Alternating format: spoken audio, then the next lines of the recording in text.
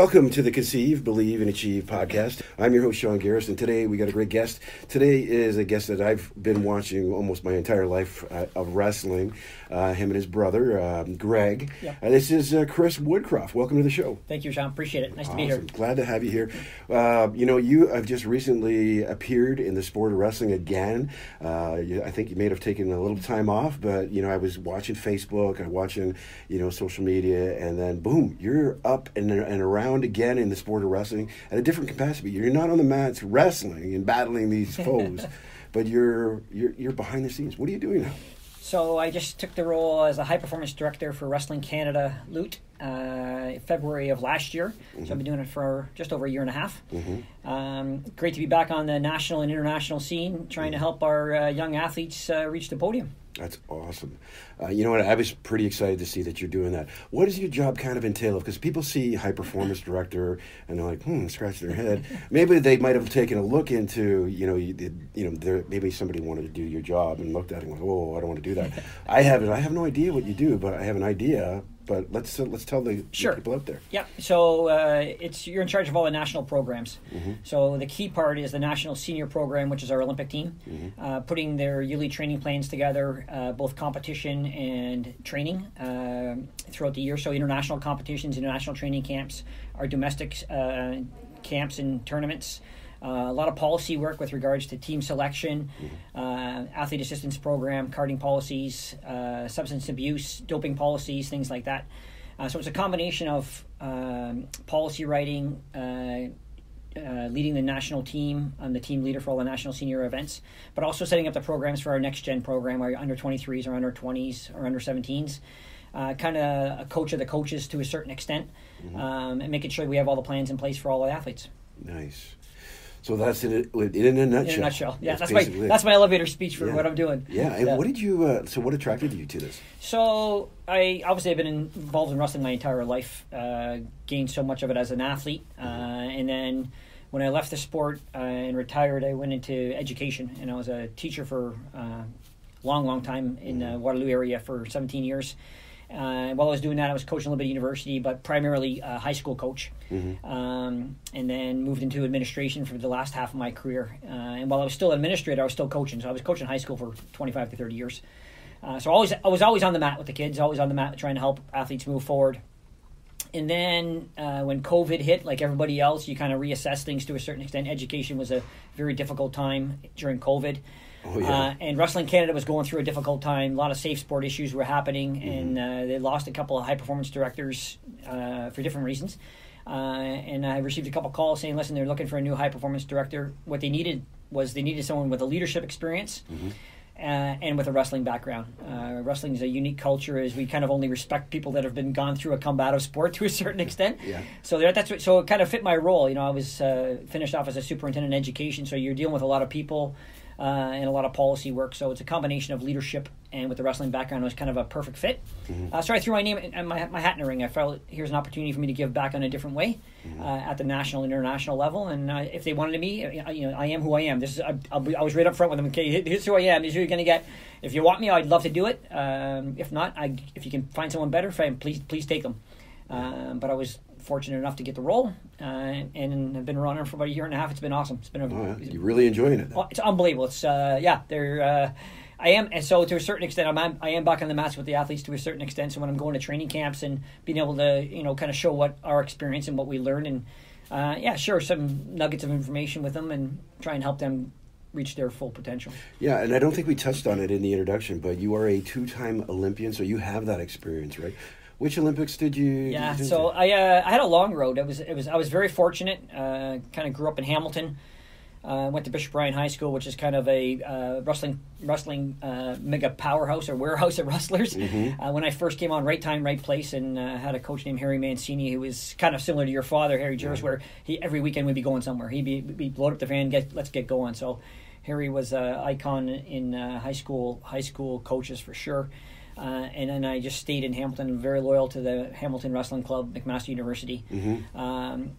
when I was in high school, my coach sent me to the Olympic trials in '84. Yeah. And I finished second, lost to Ray Takahashi, icon out of London. Oh, okay. Yeah. So just kind of my first glimpse of what national, international wrestling was about. And then when Ray retired, I basically took over the weight class and was the number one guy for about 10 years. So I was fortunate. I went to a number of world championships, Commonwealth Games, Pan Am Games. I was fortunate to go to the '88 Seoul Olympics, Seoul, Korea, and then my part of my pinnacle was the '92 Barcelona Olympics. So yeah, great. I'm very fortunate, wonderful. Every one of my friends is still in the wrestling scene. Yeah, very close friends with all of them still. So yeah. And speaking of Olympic Games, you have the Olympic trials coming up very, very soon. So are you a part of that too? Yeah. So yes, I am for sure. This is part of our national program. So. It's actually next weekend in Edmonton, December 15th to the 17th.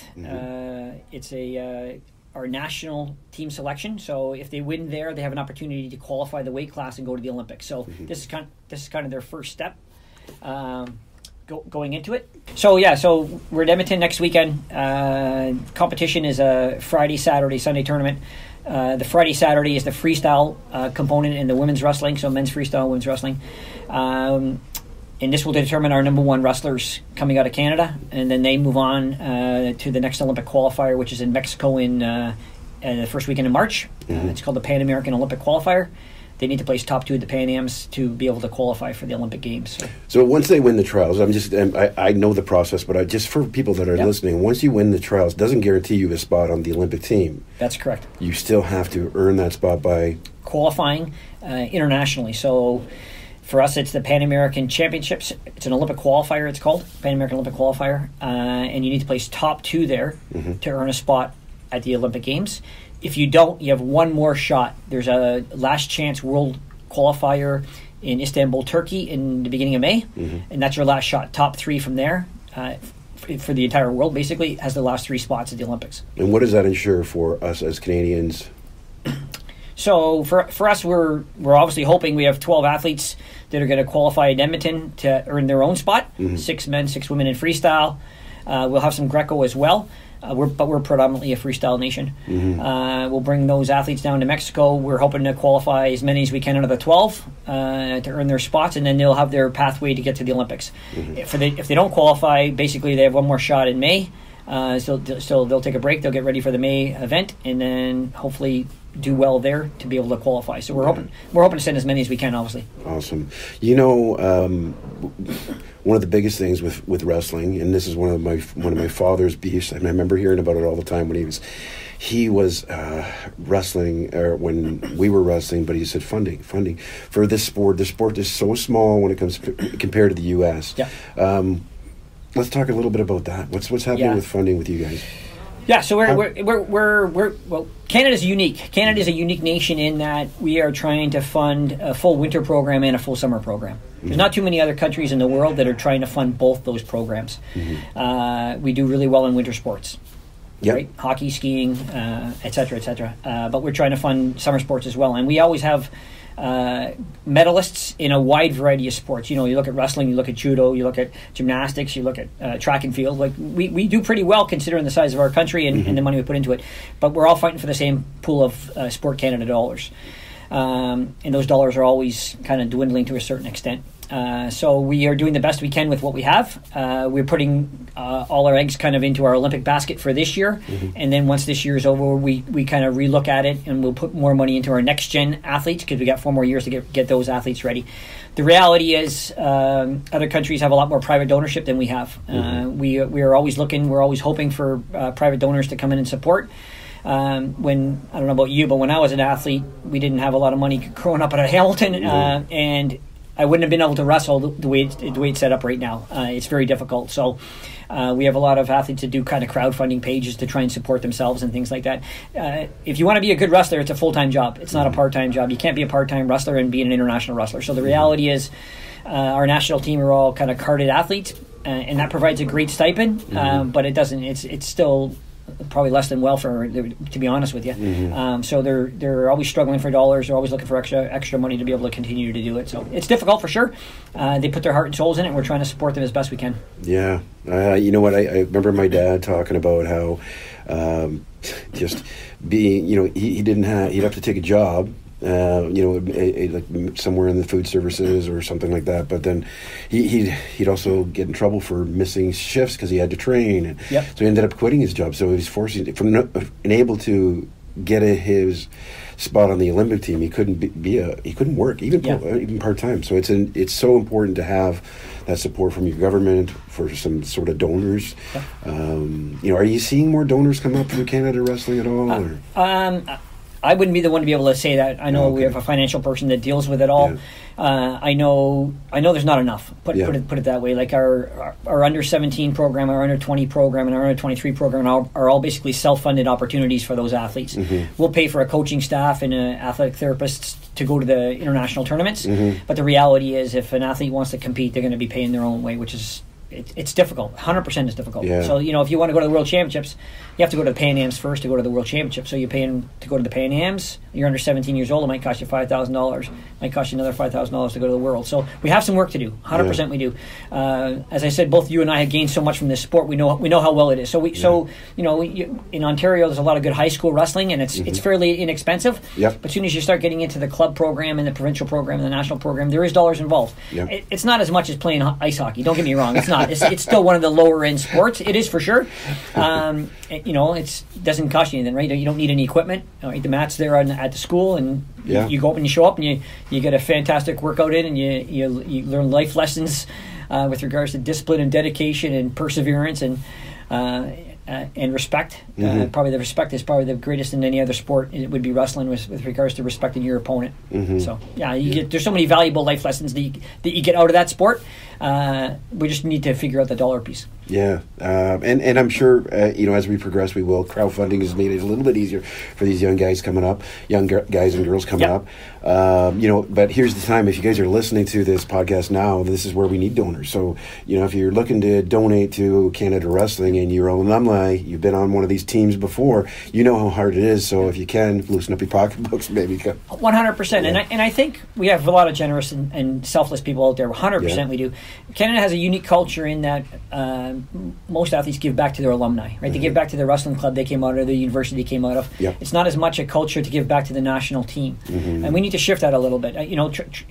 They gain a lot in their clubs and in their university programs. 100% they do, and that's our grassroots program to get to the national team. But once you get to the national team, it costs money to continue that program, and we know that we need to have our athletes compete more internationally and train more internationally. That's the only way we're going to get better as a country, and it costs money. So, How do you guys utilize the U.S. at all, or do you at all when it comes to training internationally? Because those guys are tough son of guns over there. 100%. They are such a collaborative nation.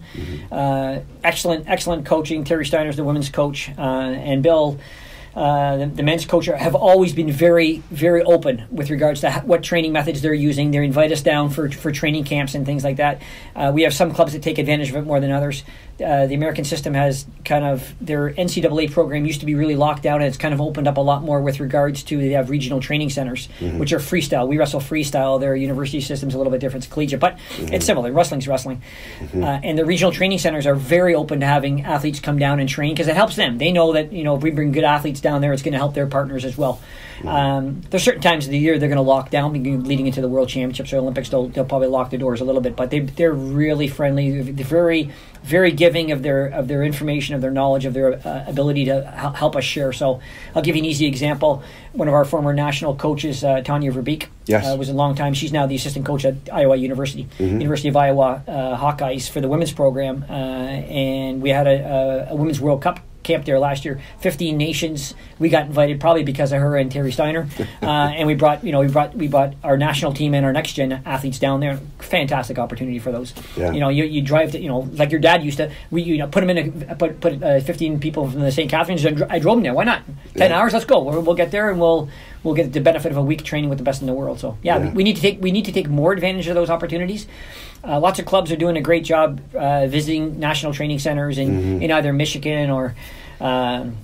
You know what? I went to school down in the States, and the way they treat anybody, it's a hospitable nation.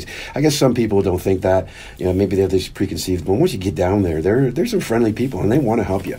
100%.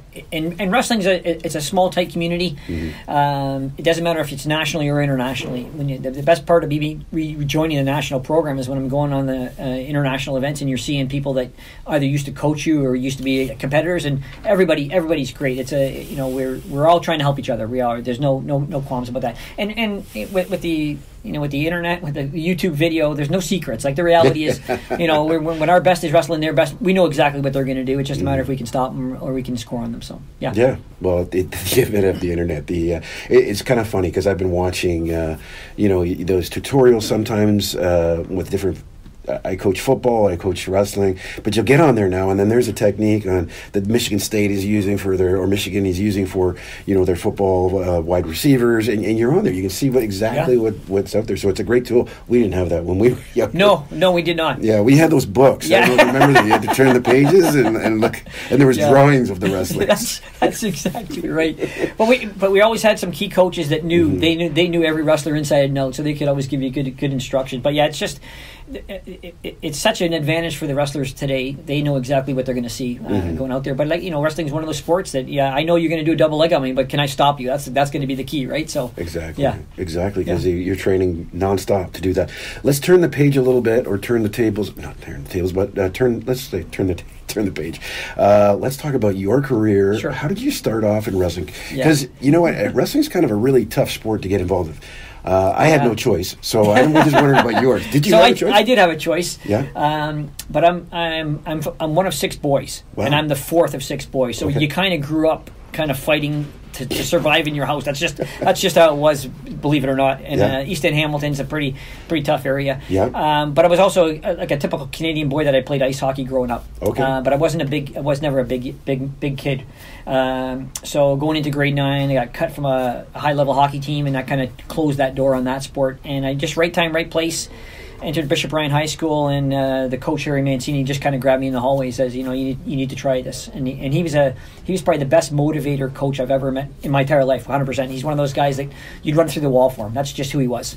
And he put his passion into his athletes. And we had a really good group of athletes going through at that time. So he recruited the best athletes in the school. Like he would go out and challenge the football players. Come on, I'll give this a try. See how tough you think you are. And we when I was going through the high school program, we were one of the top in the province. Oh yeah, yeah. I remember. So that's just and that kind of establishment has continued. Success breeds success. So right time, right place. And at the same time, though. A new coach started at McMaster University, a gentleman named Nick Cipriano, and he had just started there, and he had taken over the Hamilton Wrestling Club. So it was a perfect marriage in that once we finished our high school season, Harry encouraged us to go to the club. So we started wrestling 12 months a year rather than just a 4-month season. And that improved us leaps and bounds. So basically all the Bishop Bryan wrestlers started wrestling out of the Hamilton Wrestling Club. And I finished my high school career there and then moved on to McMaster University and wrestled for McMaster for the 5 years at the same time wrestling for Team Canada. So basically, as I said earlier, as Ray Takahashi retired, I kind of took over that weight class and grew into it. So I was very fortunate, wrestled for Team Canada for 10 years. Lots of great experiences. As I said, what you miss more than anything is the training in the training room and with your buddies. You don't miss the cut and weight. You don't miss the competitions as much, but you do miss hanging out with your buddies on a regular basis and giving it everything you got to kind of reach the podium. So I was very fortunate. Had a wonderful career. I probably could have went one more Olympic cycle. I chose not to because I had a younger brother, Greg, that was in that weight class. Actually, him and I competed a couple times in the national final, believe it or not. Wow! But I was the older brother, so older brother always wins, sort of, right? So yeah, that's kind of how it was. But Greg was ready to take over, so I stepped aside. I had an opportunity to train with him, and he was our representative at the '96 Olympics as well. Yeah. So that's a pretty cool story, man. I got to tell you, some brothers would, especially that killer mindset. They say, no, I'm not stepping aside. You got to beat me. Yeah. But that's awesome for you. And he made the team. Yeah, he was number 2 in 94, 95, and then he won the Olympic trials and qualified at the Pan American Championships and represented Team Canada at the 96 Atlanta Games, and believe it or not, both of us had the top finish at the Olympics for ourselves. I finished 8th in 92, and he finished 8th in 96, and we kind of matched each other, which is kind of pretty cool. So you got bragging rights. Nobody topped each other. That's right. That's right. None of the parents could say that's my favorite, right? that's right. Awesome, man. Yeah. Great story. Like that's pretty cool. I like especially again, I traveled the world with my dad, but I also had my brothers wrestling too. So I know how important it is to have, one somebody to look up to. I mean, I guess you didn't, but Greg did. And for me, it was just, it's just the reason I joined this sport. I actually quit for a little bit. Well, maybe a year. Of course, my dad was pissed off, but then I saw my brother doing so. I'm like, geez, I better pick up where because I was in grade 9, I think it was, and everybody's going, hey, little Geris, are you going to wrestle? And I'm like, no. That was Greg's response too. Oh yeah. Yeah, going into high school, Greg didn't play a lot of sports coming up to high school. He loved fishing. Mm-hmm. Right? He loved playing chess. Yeah. He was bound and bent he wasn't going to wrestle, but when you walked into the Bishop Ryan hallways, the wrestlers wouldn't let you not wrestle. That's just what it was. So so he had I think probably a difficult grade 9 year, but after that he excelled at it. And once you're good at something, you enjoy it more, right? That's like anything. Yeah, you know what he came down to my dad used to take wrestlers from all over the province down to Arizona, California, and I believe he was on one of our Arizona trips. Yep. And I remember him. He was a good-looking fella. Yeah. And we were wrestling at these high schools, and the high schools were packed. Of course, down in the States, it's a little different, right? You get the auditorium sold out. There's a Canadian, and they said the Canadian national team. We're a team from Ontario, right? Yep. And Greg gets on the mat, and the girls just went nuts, right? I'm like, what? I want that to happen to me. Come on. Yeah, he was always the better-looking brother for sure. 100% he was. Definitely. He loved those trips with your dad. And we need to do more of those things now. That's the reality. Is we need to get our athletes on the mats more often in the States. Knowing that we can compete at the level. We have some phenomenal athletes, like we really do. We just have to make sure they get exposed to a greater extent. And your dad did a great job. He was so open. I remember my dad. So we're from Hamilton. I remember my dad driving my brother to London to meet him, at the White Oaks Mall and pick him up and get a van and get going. Those. Your dad is one of those rare individuals. He really is. And as I said, my coach Harry Mancini is one of those as well.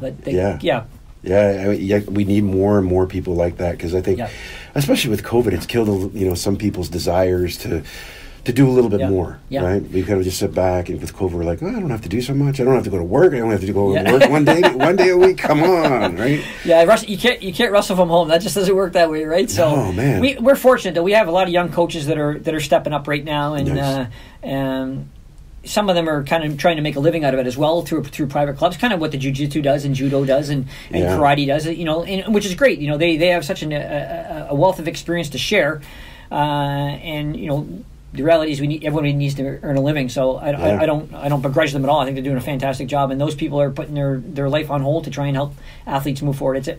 Coaching is a very selfless job. You've coached a long time. You don't get back what you put into it. You never do. That's the reality. Mm-hmm. But you're doing it to try and help the next generation of people, and we have a lot of people that are willing to do that as well. Yeah, one of the things I saw, and I don't mean to talk about my dad so much, but at his funeral, the lineup that people were coming through, there was hundreds and hundreds of people, but one that really stuck with me was it was actually a gentleman, Hollis Huggins. It was his parents. They showed up, and they said, I just want to thank you and the family for making the sacrifices so that your dad could make the sacrifices for our young kid.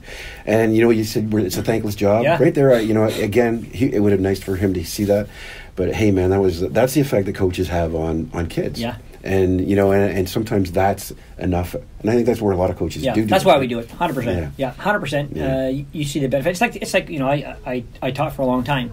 Mm-hmm. Teaching is kind of very similar to coaching, and it's a pretty selfless job. You're not going to get rich teaching. That's the reality. But you are going to have an impact on the next generation of people, 100%. And we all, I'm sure we all had at least one teacher that made a difference in our lives. Yeah. Very similar to coaching for sure. Mm-hmm. Yeah. Well, let me ask you about some of the coaches you had. Of course, you've talked about Harry Mancini. What are the qualities in him that you've taken from him that you've kind of transferred into your own coaching lifestyle? Sure. I have definitely taken a little bit of everybody that I've had an interaction with. So once you're on the national team, you have a lot of different coaches that come and interact with you. Mm-hmm. And every coach has a unique personality, but also a gift as well. Mm-hmm. So Harry was a motivator. 100% he was a motivator. He built a really strong family dynamic. within our team, it was always us against the world. It was that idea that, you know what, don't worry about the officials. They're against you. You better go out there and knowing that you got to beat the opponent and beat the official. And I really do take that as a country, and because we're a small country internationally, you're not going to get any breaks. So the reality is, you're going out there and you better beat the wrestler and you better beat the official. That's just that's the mindset you have to have. So the idea that we all have each other's back. It's a family. It's tight. That's a big part. What Harry did. As I said, you'd run for the wall for the guy. When he would walk in the room 10 years later, your intensity would go from here to here immediately. Just who he was. So that was a big part of it. He also had no problem reaching out and bringing other people in. So we were in high school, and he'd bring in Gene Mills, world champion Gene Mills from the United States, come and do clinics for us. Or he'd get us to clinics that the Ontario Wrestling Association would run, and we'd go there. So he reached out for sure. I was fortunate to have Nick Cipriano for the majority of my career, probably for 10 years. And he was a very strong technical coach. So he had a very strong technical base, but also he was a physiologist, so he had a scientific background with regards to training and what you need to do to get better. And once again, another gentleman that would, he thought he could get you to a certain level, and then he needed to bring other people in. So while I was there, he brought in a coach named Carlo Casap, who was a world bronze medalist in Greco. We had him for 2 years. He brought in Anatoly Beloglazov, world and Olympic champion, to coach us for 5 years. So for those people to kind of put their egos aside and bring in other coaches to make the difference. So I know that it's not just me. I need to bring in other people from other areas. I need to listen to people. It's still, but it's still a sport in that people want to have some fun as well. So Johnny Park. Johnny Park is the huge advocate for the Beat the Streets program out of the Toronto area. But when I was an athlete, he was the coach at York University and Twist and Shout Wrestling Club. And I had him on a number of trips. Very strong tactical coach. He's one that probably brought in the tactics of a match more than anyone else that I had with regards to a game plan. What's your game plan going into it? Not just you're going to go hope and win, but what's your plan to do that? So he brought in. He was a very strong tactical coach, and I saw the benefit of that. But he also saw the fun side of the sport. So once the event was over, made sure that his athletes were having some fun and enjoyed the experience, and it wasn't just all about work. So we worked hard, but we also played hard. So that was a big part of it as well. I'll give you two other coaches. We have so many good coaches in Canada, but the ones that I had as well. Mike Jones out of Simon Fraser University, who is American background, but his attitude that when you step on that mat, you're going to win. There's no questions. Like, it's not, I'm gonna go try my best. Wrestling doesn't work that way. You're going out there and you're doing everything possible to win that match. That was his attitude. And Victor Zilberman, the Montreal coach, came out of a Soviet system, and very disciplined. You're working hard every single session, and we're talking, 12 to 14 sessions a week, and you're working hard in every single one, and more of a scientific discipline approach as well. But every room has a bit of a different culture, but they've all had world champions come out of the room. So you try and take a bit of everybody. We were talking earlier before we started, and I truly believe we're not a big enough nation not to collaborate. We got fantastic coaches across we got Marty Call out of St. Catharines, you got Paul Ragus out of Calgary, you got Justin Abdu and Dave McKay out of British Columbia, Raj Verdi, you got David Zilberman, the younger Zilberman, Montreal. I could continue. But I'm saying every culture room is different, but we have to collaborate. We got to get our athletes wrestling together more often to be able to get better. We have a lot of coaches that are doing the right thing to get better. Stan Soga's out of Team Impact. He's been doing it for 25, 30 years. And every time I go on a professional development opportunity, he's on the call because he's trying to get better. That's just an example. But we have coaches like everyone's trying to get better. What they do to try and give every advantage to their athlete to be the best they have. And that's part of the why I started the Conceive, Believe, and Achieve podcast is for coaches, because I wanted them to see different styles of coaching, different people from different backgrounds. I've been on a journey of kind of just building myself as a coach, and in the process, I've entered into the sport of swimming. You'd never think that I would be. I saw your eyes go, what the hell? No, I don't swim, but I've been exposed to the University of Michigan's coach, Jim Richardson, who I've done two podcasts with, actually, and his philosophy and how he treats his swimmers, how he treats his athletes.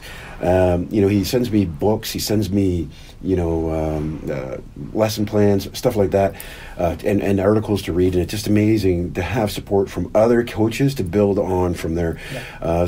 I like it when I hear about, like Stan Zogus, attending every one of the webinars or whatever. Yeah. You're building yourself to become a better person, whoever you are, and then in turn, you're going to be affecting other people's lives. So, I like hearing stuff like that, because that's what I think as coaches, as you can't wrestle anymore because we're getting old. Yeah. But we're trying, I think, especially in wrestling, wrestling has been going on for centuries and centuries and centuries. You think, okay, so how much new is there to learn? But there actually is a lot to learn, to continue to learn, not just with the technical part, but with the sports science part. Like we have a performance analysis that's analyzing what's the best way to to hit a sweep single, things like that. Mm-hmm. With regards to dietitian and nutrition, we know it's a weight class sport, so what's the best way to get that athlete on weight? Mm-hmm. What's the maximum way they should be cut? And there's this thing called water loading now that a lot of the MMA athletes are doing, and we have some female athletes that are doing water loading to make sure they're making weight. So there's just different areas that we need to make sure we're targeting to give our athletes the best chance possible. Mm-hmm. We know the difference between a gold medal and a silver medal comes down to a very, very tiny bit, and we want to make sure that we've done everything possible to give them that opportunity for sure. I like that. That's another thing that I've been looking into as well. This fellow by the name of Vern Gambetta, probably haven't heard his name. Vern came on the podcast. Vern he was the strength and conditioning coach for the Chicago White Sox, the Chicago Bulls, San Francisco 49ers, the Kansas City Chiefs, all there. And I found out him through Jim Richardson. Jim Richardson was actually looking for a better dryland program for the University of Michigan at the time. And I guess he contacted the best of the best, and he wasn't sure that the phone call was going to even go anywhere. Yep. But it did. And he started working with his swimmers, and Jim ended up winning 14 Big Ten titles while he was there. Wow. With Jim going on. But Vern Gambetta takes a different style of approach, similar to what you're talking about. It's all science-based as well. And, I've been watching him through the sport of swimming with Summer McIntosh. I don't know if you know that name. I do. Okay, so I think every Canadian does. Yeah, so Summer's been working with him extensively. And when Jim had said to me, he goes, Sean, he goes, you got to watch Summer. I was talking to my friend Vern. He goes, in the next big meet she has, she's going to blow people away. And sure enough, I forgot about it for a bit, and then I'm watching the trials over at the Pan Am Center. Yep. And she was miles ahead of the Canadian competition. It was just amazing to see that. But part of it, the reason why, is Vern Gambetta. If you ever get a chance to check out his stuff, or even if you want to contact him, he's always open. We didn't have that before. No, we always tried to get stronger. Like we did a lot of ropes, a lot of chin-ups, a lot of dips, things like that. Mm-hmm. Wrestling is what our coach used to say, that, technically and tactically, if you're all equal, it's the strongest guy's going to win the match. So you better get as strong as you possibly can. But there's right ways to do it. Mm-hmm. We know there's the benefits if you're doing it the right way is fantastic. So with regards to physiology and diet and strength and conditioning and mental performance, and there's just so many pieces to make a world-class athlete. That's why these athletes are so rare. Like the reality is, everybody has a little bit of this and a little bit of that. But for those athletes that have all of it, they're pretty rare, pretty special for sure. Yeah. I mean, talent can only go so far, though.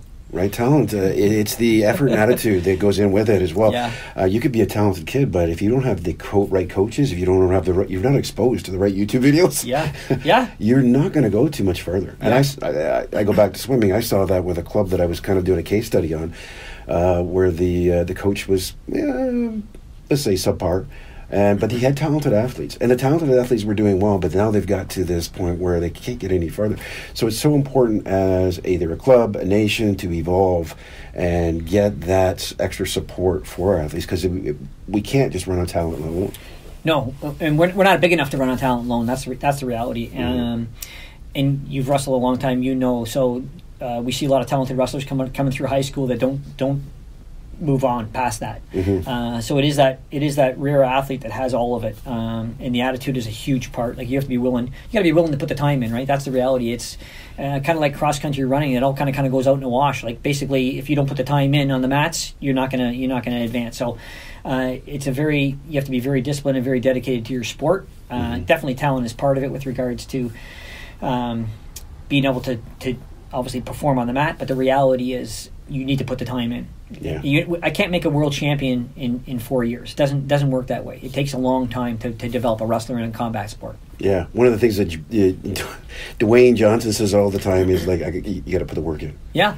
If you don't put the work in, what do you think? Yeah. I think there's an expectation with some people. I'm not saying all people, but there's some people that there's this, I'm going to get better through osmosis. Yeah. There's no magic pills in the sport of wrestling, that's for sure. No. Yeah. It's funny because when I send my emails to the athletes, I have a tagline that I finish off with, and I stole it from Daniel Agali, who was one of our Olympic champions, one of our rare Olympic champions out of Canada for wrestling, and it basically just says keep sweating, because the reality is you need to keep putting the time in. You need to keep working. That's the reality. That's the way you're going to get better. So iron sharpens iron as well. Yeah. That's why when we talk about collaborating and we want athletes to train together. Like, I want, we have some athletes that are, oh no, I can't wrestle with that person. He's my competitor. Well, the reality is we put him in the same room for a week. We're going to help each other get better. Iron sharpens our iron, right? That is the reality. We're all going to get better. Yeah, a week before the Olympic trials, we're not going to wrestle with that person. For sure, you're not. You need to get ready for your event. But during the training camp sessions and things like that, we need to push each other. For sure we do. Yeah, that's awesome. We're talking about iron sharpens iron. What is it? So, you got an athlete in a room, and you've got that happening, and they're getting beat up all the time. How do you deal with that? Because sometimes they can just go the other way. They can say, I don't want to take this. Yeah, as a coach. And I think it's sharing your own experiences that it's not a linear line. It's not a linear trajectory to get to the podium. The reality is there's lots of hurdles and lots of turns along the way, and there's dips in our training. Like, it's not a smooth curve. It's not. So, but it also prepares you for life, because as we know, as you get older, you go through life, and there's hurdles and pitfalls along the way that, as my one uncle used to say, the storm's coming. So you better get ready for it, because the storm's going to come for all of us. That's the reality. So to be able to help those athletes mitigate those very difficult circumstances, when they can do it on the mat or they can do it in the training session, they're going to help them do it in life as well. So I just think sharing the experiences that that you've gone through with regards to, it was never an easy road. Like, nobody, probably with the exception of John Smith, of the States, who won like 8 straight world and Olympic titles. There's not too many athletes that are like that. There's not, and he lost a couple fights along the way. And it makes you reassess what you're doing. But the reality is, we learn more from our failures than you do from the championships anyway. So those difficult times, if you can get the athlete to reflect on what happened, kind of review, your plan leading into that event. So what went wrong? Why did it happen that way? And what did you miss? What can you learn from it? So we do a lot of that. We do a lot of iterative process with regards to it's like any other job. You got a task team that's going to go take down a gang. Right? You got a plan, you put it in, and it didn't quite work out. So why didn't it work out? And you reflect on that, and you say, okay, so we need to make some changes moving forward. Wrestling's the exact same way, right? How was your weight cut? How was your social events prior to the event? Did you get enough sleep? Who are you hanging with to get ready for it? So there's so many pieces. David Zillman's got a great line on Montreal. Wrestling, you can't really control a lot once you're on the mat. But you can control a lot outside the mat. You can control who you hang out with at night. You control what time you sleep. You control what you eat. You control how hard you're training. So there's a lot of things that you can control ahead of it, even though you can't control the outcome of that match. The controllables versus the uncontrollables. You've really got to, and that's what athletes should be focusing on, what they can control, because then the outcomes will follow. Maybe, Yes, that process idea, right? We're trying to develop that process. We're not worried about the outcome. The outcome's going to take care of itself. It will. If you're doing the right things to get to that spot, and you're willing to give it everything you got. I talk to athletes about not making, and I've said, we were at the Pan Am Games about 3 weeks ago down in Chile, and we had 6 athletes. We won 5 medals. They did a fantastic job. And when we left there, I said, okay, now we're all going to the national trials in Edmonton in a week.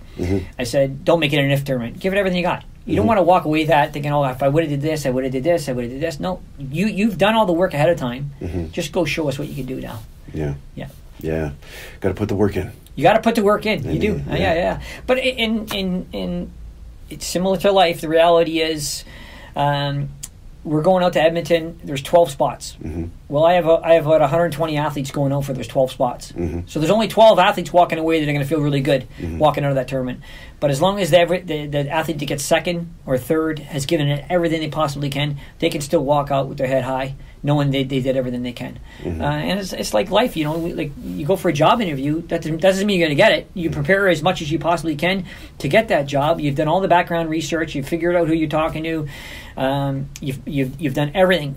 But there's other good candidates out there as well. So you know, if you don't get it, then you go reflect on, okay, what could I have done differently, and then you do it for the next one. So wrestling's the exact same way. Yeah, wrestling basically prepares you for life. It does. You know, the old adage. You know, for those that have wrestled, everything else is easy. Mm-hmm. That's the reality. You know, there's not much where you haven't blood, sweat, and tears through it. So you know, you got to go do a podcast. Well, that's okay. We can sit and talk, and so it's easy to get nervous, but you've done your preparation ahead of time. You feel good about what you're going to do. You go do a guest speaker or a public speaking. Well, there's no one hitting you. There's no one. You don't got to cut any weight. Just go up there, talk. You've researched it. You know your information inside out. Yeah, I think I would agree that once you've wrestled, there's nothing else kind of compares to it. Yeah, man, you're putting yourself through mental anguish as you step into the room because you know sometimes, okay, this guy beat me up yesterday. I got to go back and face him again today. Yeah. I'm going to try a little bit harder. Yeah. So it makes you actually, you know, you get that mindset, that wrestler mindset where, and it's that grit that they just chase after things. Yeah, and the part that I probably love about it more than anything is the humbling aspect of the sport. There's not, and you, Sean, you know that you've met a lot of wrestlers. There's not too many people that are not humble in this sport because the reality is, even in your own wrestling room, as soon as you step out of your weight class, you're going to get thumped. Mm-hmm. Yeah, I was a fantastic 52 kilo wrestler, but the guy at 57. Lawrence Holmes was the national champion at 57. Yeah. So as soon as I stepped out, okay, he's going to take it to me. And as soon as you one weight class above that, you got the number 3 guy, Eddie DiPolino, at 62 kilograms. So like the reality is, even in your own wrestling room, it's kind of hard to be very confident or cocky to a certain extent. When as soon as you step out of your weight class, you're going to get thumped. So that's what's great about our sport for sure. Yeah, you know, I've watched the UFC. Growing up, I watched the UFC, and there's a few guys that I used to wrestle against that, you know, that were in their high level, and you know, guys like Randy Couture and Dan Henderson. I would watch them because they were humble.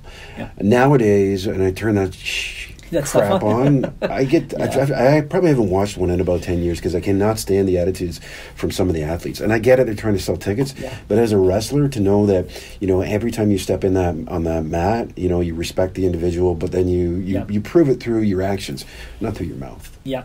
100%, and that's what's still great about international wrestling. Mm-hmm. The respect that the opponents have for each other. My favorite story is I was at the Olympics in '88, mm-hmm. And the Olympic final was between Russia and the Iran. Okay. 2 countries that probably don't like each other too much, but the reality is the Russian was Sergei Beloglazov, Michigan coach. You're the Michigan coach. Yeah. And after the match, so Sergei beat the Iranian in the final. He probably beat him 8-0. Mm-hmm. The Iranian put Sergei on his shoulders and marched him around the room for everyone to see. Oh, wow. That he respected his opponent to that extent, mm-hmm. and honored what he did. Yeah. And that doesn't happen too often for sure in the sport, but the reality is we have to shake hands before the match. You have to shake hands after the match. You have to shake hands with the coaches. Mm-hmm. And everybody, it's a combative sport. You're giving everything you possibly can on the mat, but the high level of respect, once you're finished, it's amazing. It really is. Yeah. So yeah, I'm sure the UFC guys are trying to sell. That's a big part of it, and they've done a great job. You know, Dana White's done a great job with putting his business plan together and selling it for sure. That's not who we are. That's the hardest part for us, is that we're not humble, especially Canadians. It's very difficult for us to sit and talk about ourselves. Like, it really is. Yeah. And we say sorry to everything. Yeah, 100%, right? Yeah, that's for sure. Yeah, you know, and again, I like guys like Randy. I enjoyed watching, but that's with that model there that they have, where they just produce the big mouths. I mean, they did it with Randy. They did it with Dan. These guys weren't jerks. Yeah. So I mean, just for me, it turned me off the entire sport. I think because my wrestling base, because of that respect for, you know, the opponents or for the sport in itself, it seems like it's just. Yeah, but I'll give you a challenge to that one. So, and once again, he was Canadian. So George St. Pierre, yes, UFC phenomenal at UFC, very humble individual. Yes, he still goes out to the Montreal Wrestling Club and trains with the Montreal Wrestling Club wrestlers. Yeah. He likes to stay in shape, obviously, and has given back a lot to that club because that's where he got a lot of his wrestling base out of. But a very humble gentleman, very giving, he would sit down and talk to you in a heartbeat. That's just who he is. Just a very nice gentleman. Yeah, and I heard he come out. We had him as the ambassador for the Under-23 National Championships. It was in Laval, Quebec. Laval, the suburb of Montreal. So he came out and was the ambassador for it, and it was just great opportunity for him to give back to a sport that's given him so much too. Yeah. I heard he actually came back and gave Vitor Zimmerman his championship belt after one of those fights he did. Yeah, it's in the room. He's got it in the room. Yeah. Nice picture, and just a nice gentleman, right? Like once again, combat. You come out of a combat sport, it's kind of hard not to be. Yeah, that's awesome. Yeah. Oh man, so your journey through wrestling, we've talked about how you got there. We'll tell you and then now you're in the office, you're pen to paper again. Are you retired from? Yes, I am. Before I took this role, I did over 30 years in education. 17 as a teacher. I think 14 as a principal, and then the last couple of years as a superintendent. And then when this role came up, it was one of those opportunities that I couldn't pass up. So I had an opportunity to retire from education and then move into this wrestling role. So it's a full-time job. I try to be in the training centers as much as I can. Try to be in the training centers as much as I can because it's kind of like being a principal. Yeah. How do you know what's happening in the classroom if you're not in the classroom? Yeah. How do you know what's happening on the playing field if you're not out there watching the kids playing? So wrestling's the same way. I need to be in the training center. After this, I'm heading down to St. Catharines. So I try to get to the training centers as much as possible. I do have to go to a couple days to Ottawa a month for meetings and things like that. That's part of the game. The rest of the time I'm doing policy work and development and reaching out to international opportunities kind of from home as well. So it's worked out well that I do a little bit of work from home. I'm in the training centers quite a bit, and I'm in Ottawa a little bit. And I'm giving back. That's the reality. And as soon as I'm not enjoying it, once you're retired, you want to make sure you're doing something that you really enjoy. So once I'm not enjoying it, I'll pass it on to the next generation. If I don't think I'm having an impact on people, if I don't think I'm making a difference, then that's not what I'm here for. I'm here to make a difference. I gave myself. I always have a kind of a 5-year plan. This time it was kind of a 6-year plan. I came in 22. I have 2 years to get to the 24 Olympics. You can't do a lot in 2 years, but I think I can make a difference by the time 28 comes around with regards to making sure that we have the right culture in our sport, the respect level, the psychological safety in all our wrestling rooms, the athlete wellness, but above all, we're trying to put kids on the podium. So it's that kind of a holistic athlete development. I'm personally not really worried about the medals. Like I'm not. I think they'll take care of themselves if we do it the right way. And we're trying to make sure that we're treating our athletes holistically, making sure they develop as good people, good citizens, are willing to give back, are going to become phenomenal leaders, community leaders. The medals take care of themselves. They really do. Yeah. But we have to make sure we've created that culture of collaboration and respect and gratitude. We're so thankful to be in a sport that gives us so much and the opportunity for us to give back. How would you not want to do that? Yeah. Exactly. That's awesome. Yeah. Well, Chris, man, thank you so much for coming on the show. I know it was hard to get you in here because you are so busy. I mean, we were talking about scheduling, going back and forth. But I'm so thankful that you stuck with it and wanted to come into the studio. I like it better when we're in the studio. Sometimes we'll do it on WebEx or whatever because the distance. But thank you for coming down and telling us about your new role, and telling about, of course, who you were as a wrestler and what you did, because I think that's an important thing, too, is I think we need more stories like yours coming out, stepping up for your brother. I mean, I love that in itself. It speaks volumes about your character. Thanks, Sean. I appreciate that. I hope your listeners kind of tune in next week. It's out of Edmonton. It's on that Flow Wrestling channel. Okay. And then coming out of March in Mexico, you're going to see some of our. We have phenomenal athletes. Like honestly, we do. We have some on the women's side, some very deep weight classes. The one weight class has 3 world bronze medalists in it. Like we have some deep weight classes. We're going to put some phenomenal athletes onto the national team that are going to be bidding for international Olympic spots, Yep. and then we have a few that are going to be shooting for medals for sure. So yeah, it's going to be an exciting year. Yeah, I'm looking forward to seeing Yeah. it. I really am. This is I looked at the Canadian website, Canadian Lutte. Canada Wrestling Lutte. Canada Wrestling. It's changed since I was there, Yeah. right? So, but I'm looking at the website. I was looking at the team the other day, and I'm like, okay, man, there's some tough kids on there. So I got to say kids because I call them kids too, and I feel bad because they're all grown people, like they're grown women and grown men. But because they're still my daughter's age, I go, these are still kids to me too. So I treat them that way. Is your daughter wrestling at all? Or? No, I have two daughters. Without getting into too much, they took the field hockey route. They were on the national field hockey team. One girl was on for 10 years. One girl was on for 5 years. Yeah. They had wonderful experiences. They've both retired from the sport. One's a teacher and one's going into optometry. So they're great kids and great mentors at home too. Great mentors at home. Yeah, for That's sure. awesome. Awesome. Well, thank you, Chris, so much for coming. I really appreciate it. And